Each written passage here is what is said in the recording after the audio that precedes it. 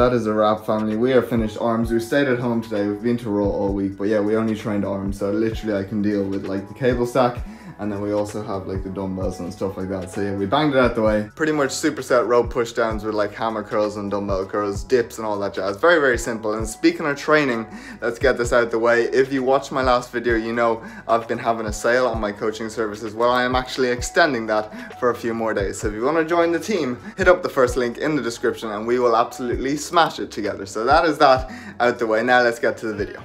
So yes, what I do to stay shredded, my sort of daily routine, okay? The first thing being, of course, I lift weights or I exercise. I lift weights and I do cardio, so a combination of the two. And I already know someone out there is going to say, Scott, you're not shredded. Look, I know, okay? I might not be shredded, but I am definitely lean. Only Coach Greg's eagle eye can decide what body fat I am. So yeah, go send him this video and let's see if he can do like a video on me to like absolutely disown me, saying that I'm not like low body fat percentage. I'm 8-point-something%. Look, 8-point-something%. This is what 8 looks like, okay? Just to give you an idea. I'm lean. It's hard to be 5%, so stop thinking that.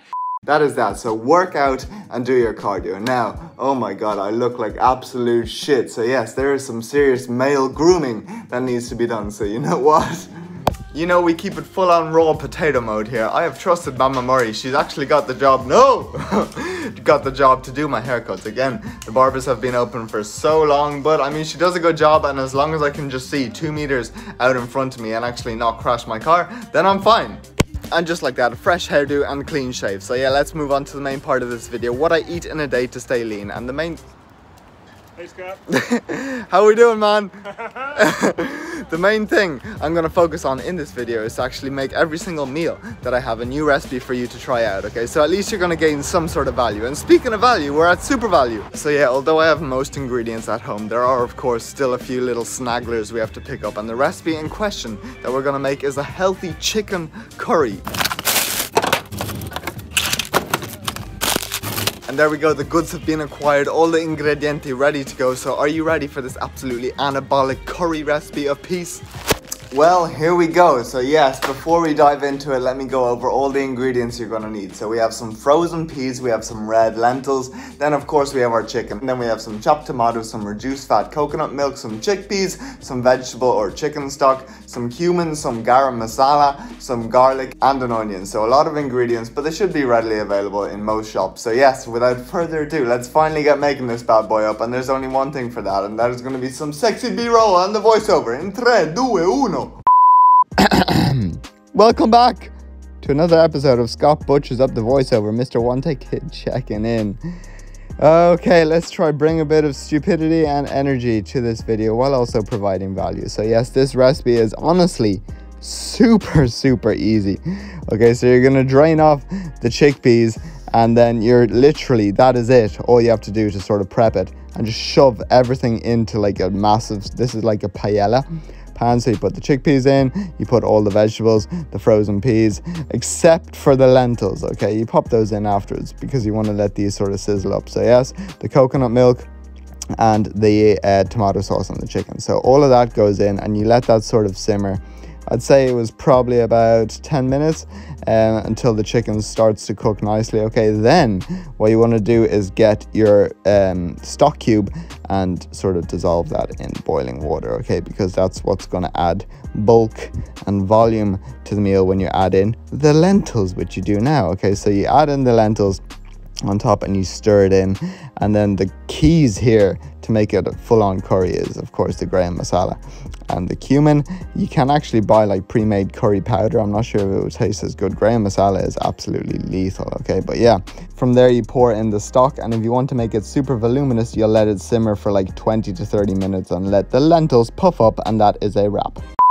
And there we go, curry fam. Seriously, I have outdone myself. Of course, we're still eating out of bowls the size of our head. Hella volume and a super macro-friendly curry. Again, all the macros in the description will be on the site, link down below. But yes, please give it a go and tag me in your IG stories. You will not be disappointed if you like chicken curry. All the lentils like swell up perfect. But yes, while I'm here, the second sort of thing that I do to stay lean and that a habit of lean people is that we track our macros and our calories, but we also stay flexible. So Stuart et al. 2002 showed that rigid dieting strategies are actually associated with eating disorder symptoms and higher BMIs compared to flexible ones. Okay, so if you want to make this like a sustainable lifestyle, track your calories, yes, but still allow for good foods like this, hit your macros and allow like little treats in here and there. So yeah, that is recipe number 1, banged out the way. And if you're bulking much like I am, we're gonna add some whole wheat pita breads, more carbs and calories, probably like fill up 2 of those, heat them up, and that is your meal. So yeah, I'm gonna smash this down and then I need to actually take you somewhere.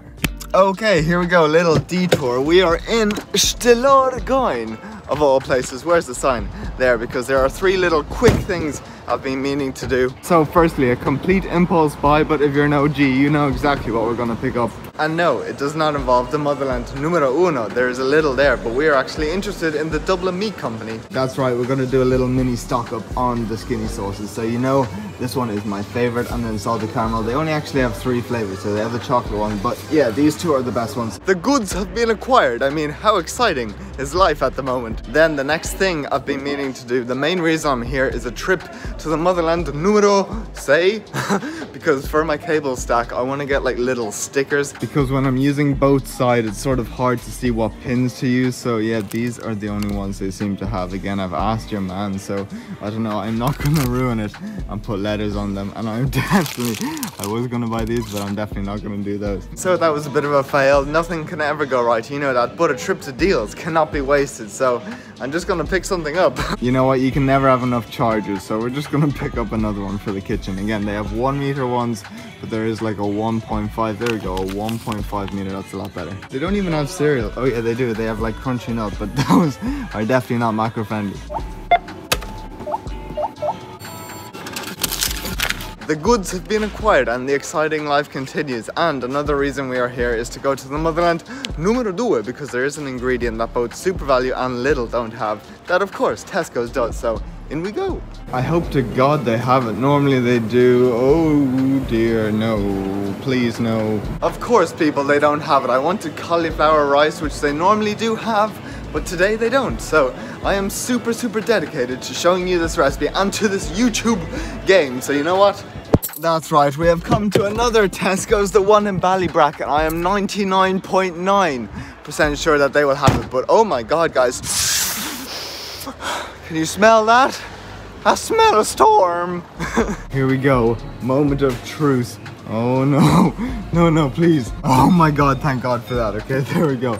Cauliflower rice, I knew they'd have it. And you know what, while I'm here, I think I'll go for some squash. So yeah, normally I go for like summer fruits or the apple and strawberry, but I am feeling frisky today, so I think I'm gonna go for some orange.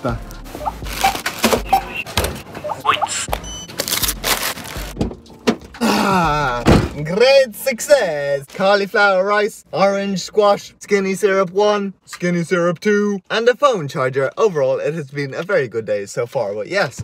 Okay, so the third thing actually I want to touch on, seeing as we did buy some sort of sugar-free liquids, is that I don't drink my calories or like laden things in sauces, okay? There's plenty of evidence out there by like DeGraff 2012 and like D'Amelio and Mattis 2000, for example, showing that liquid calories are considered less satiating than solid ones, and have actually been proven to promote a positive energy balance while minimizing satiety. So yes, if you want to stay shredded, or a habit of lean people is usually they won't drink their calories, so we go for like sugar-free alternatives. So that is my third little point, but now let's get making this Whopper recipe. Thank God we managed to find it.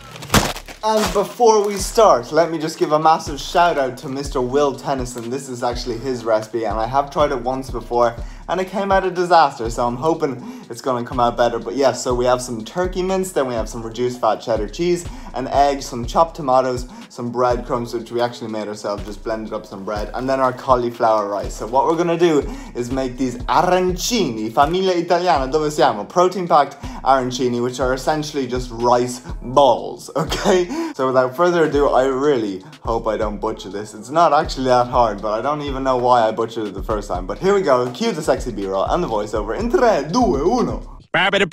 Che cosa? Okay, firstly, I forgot to say the macros, the ingredients, the description and everything will be linked down below, so go check it out. But the first thing you're going to do to make these balls is preheat a pan with non-stick cooking spray, boop, boop, boop, boop, boop, boop, and get cooking the turkey mince.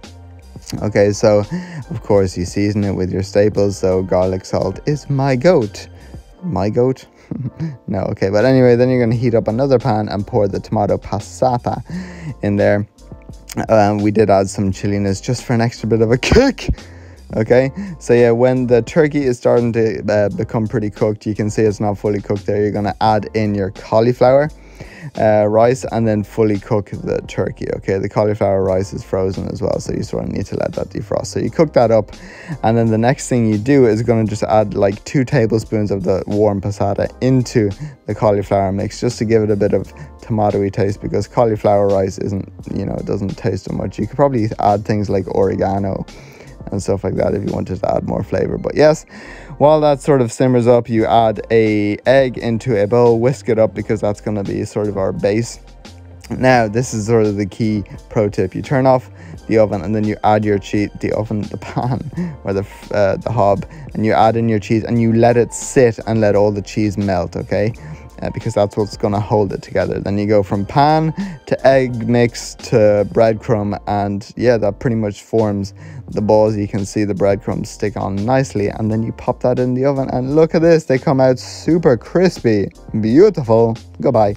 Oh my god, family, we absolutely nailed it. Respect those palle di riso. That means rice balls in Italian, but oh my days, these have come out perfectly. And then we have our nice little sort of tomato passata, which you're just gonna dip them on and eat them with. So yes, as always, if you try them out, please let me know. You will not be disappointed. Again, you can do different meats and everything like that, but while I'm here, I do want to touch on another sort of habit of lean people, is that we eat for volume so that we don't want to overeat. So Lantner 2009 actually showed that high volume foods decreased hunger, desire to eat, excitement about eating, desire for dessert, and loss of control over eating compared to low volume foods. So yeah, you'll often see like a lot of fitness people approach making their meals with like low calorie density foods, high in volume, so you stay full and don't want to completely go over your caloric intake. Anyway, that's recipe number 2 banged out the way. So again, if you try it out, please let me know how you like it in the comments. But I mean, look at it, respect it, it's a thing of beauty. Oh, we are back in the hermit room as per usual, all on my own, but I thought I would also add something very quickly, is that another habit of like lean people in particular that I do as well, is that we don't snack much. Usually we stick with like whole big meals. Okay, so for example, Koopman 2004 showed that when added to ad libitum intake between meals, snacks represent an effective strategy to increase calories and ultimately lead to weight gain. Okay, with another study by Kalova 2017, where you can see in the graph there's a strong correlation with increased snacking and meal frequency and weight gain. So yeah, that is a habit that I sort of implement, and a lot of people who are lean will too. So that is another little thing banged out the way. Now let's get to your dinner, and I have a whopper surprise for you, because we are going to be having a Nando's. And yes, everyone is looking at me very strangely, but we're not going to be eating in the restaurant. We're going to make a healthy sort of home edition. So yes, I did literally just drive to Dunleary just to get this, what, like 5-second clip. So the least I can do is maybe just walk down to the harbour and show you some scenes. And boosh, here we go, we are at the pier. So yes, for those unaware, the pier is literally just all the way around there, and then there's another side over that side, but there is host. And I've said it before, but if I lived here, literally my steps would go through the roof. And that is another point or habit of lean people, is that they track their NEAT and they achieve a certain amount of steps. So as per Levine 2002, you can see that NEAT can vary between 2 people of a similar size by 2,000 calories. So you have the person who's chair-bound only burning 300 calories, then you have the strenuous work guy burning 2,300, okay? And the data supports just how much a pivotal role NEAT plays in the regulation of human energy expenditure and body weight regulation. So yeah, that's another habit that I implement, and most lean people will do as well. So yeah, try to hit like 8 to 12,000 steps per day and you should be good. But for now, we're gonna bang out a few more steps and finally cue some sexy b-roll and the voiceover for some homemade Nando's in 3, 2, 1. Okay, so for this, you're going to need mushy peas, tomatoes, chicken legs or thighs because they are juicier, a sweet potato, some peri-peri sauce, and some sweet corn, of course, some seasonings too. Okay, so yeah, you're going to skin your legs. You couldn't, oh, not, butchered. You can honestly use chicken breast if you wanted to be leaner, but I don't know, I wanted a bit of juiciness, so yeah. You skin those pretty lean nonetheless, and then you add your peri-peri sauce and your seasonings, okay? Then in the meantime, you're gonna just prick your potato, otherwise it'll explode. Wrap it in paper towel and put that in the microwave. It takes quite a long time, to be honest, okay? So while that's in the microwave, you spray up a non-stick cooking pan, boop, boop, boop, boop, boop, and you're starting to cook your chicken, okay? So you put those in, again, sort of sear them and then turn it down. Top it with the tomato sauce and to add that tomatoey flavor. And then, yeah, this is pretty easy. Everything else is just microwave, okay? So you take the mushy peas, you put them in a bowl, you take the sweet corn, put it in a bowl, and then pop those in the microwave when the potato is finished, okay? So super, super easy, actually. This is like a hella convenient recipe. And then when that's done, you just prep up everything. So you cut the sweet potato down and serve it very nicely like so. You can garnish that again with garlic salt, my favorite. And then, yeah, that's it. So I don't know what else to say. Look at the chicken, came out really good there. Yeah, you could probably use things like steak and stuff for the same mix, but I don't know. Comment your favorite Nando's order below. But that is the final product. Look at it, respect it. Goodbye. Guys, you know what? If you haven't already, please just pause the video, go down to that little like button and just boop, because oh my god, I am hooking you up all these 3 brand new recipes for you to try out. We really need to invent smell-o-vision. I mean, if we had it, your nose would be having an absolute orgy of peace. But yes, the Nando's healthy recipe macros will be linked down below as per usual. And you know what? Okay, so there is one more meal left, of course the macro capper, a new recipe, but seeing as I'm going to be pretty much making that up at like 3 in the morning because I have no life, I don't want to wake up the whole family. So you know what? Scott! Oh, Jesus, what do you want now, Scott? I'm relaxing, clocking up my steps at the harbour. I know, I'm sorry, but I've just made up this anabolic Nando's of peace for dinner, and there is one more meal and recipe I need to show my people, but realistically I'm going to be sort of making that at 3 in the morning, so... Okay, so let me guess, you want me to go pick you something up? Yeah, I mean, I don't think any shops are going to be open that late, and I do want to show them this recipe, so can you go to Tesco's? I know there's a Tesco's in Dunleary. Tesco's? I mean, that's miles away. I'm going to have to get even more steps now. Look, Scott, I promised them new recipes, and this one is a Whopper. You even know it yourself. Oh, Jesus, okay, if you had just said that before, I would have gone. Okay, so here we go.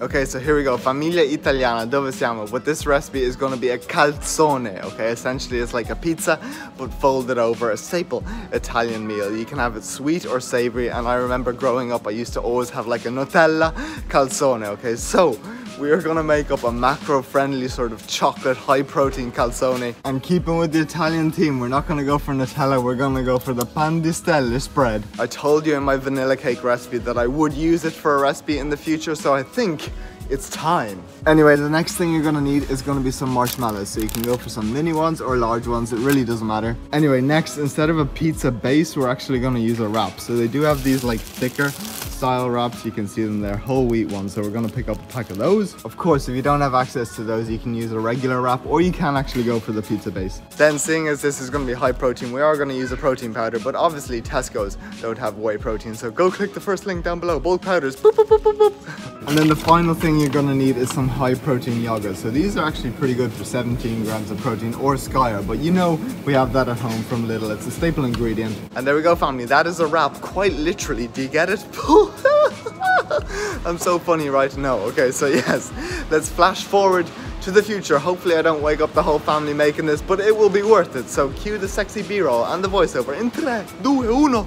3:28 a.m. Okay, firstly guys, if you have come this far in the video, you clearly somewhat like my content, and thank you very much, but please just go down below and just give it a like, subscribe to the channel. A lot of you say that this channel is underrated. I definitely do not think so. I mean, I'm just an absolute idiot, but if you want to see the channel grow, just hit the like button and the subscribe button. It would really mean a lot. So here we go. We're going to put the pan di stelle spread, the yogurt, and then the marshmallows on one side only of the pizza base or the wrap, whatever you decide to go for. Okay, one side only. You'll see why, because a calzone is technically a folded over pizza. But yeah, then you're going to preheat a pan with non-stick cooking spray, boop, boop, boop, boop, boop, boop, and pop the whole base into the pan and fold it over. Okay, now you're going to have to hold it down. You see the way I'm holding it down like that? Maybe for the first like 2 or 3 minutes to let the marshmallows sort of melt and get sticky, so that starts holding it down. But oh my god, yeah, look at that. I mean, okay, so yeah, then you just pretty much leave it there until the marshmallows fully melt. Then we're not done yet, because we're going to make a nice little topping. So we just make like a protein sort of icing, or I don't know, mush. What do you call this? Protein mousse. And then you just cover that almost as your Nutella, and that is literally your high protein calzone. Finito. Molto bene.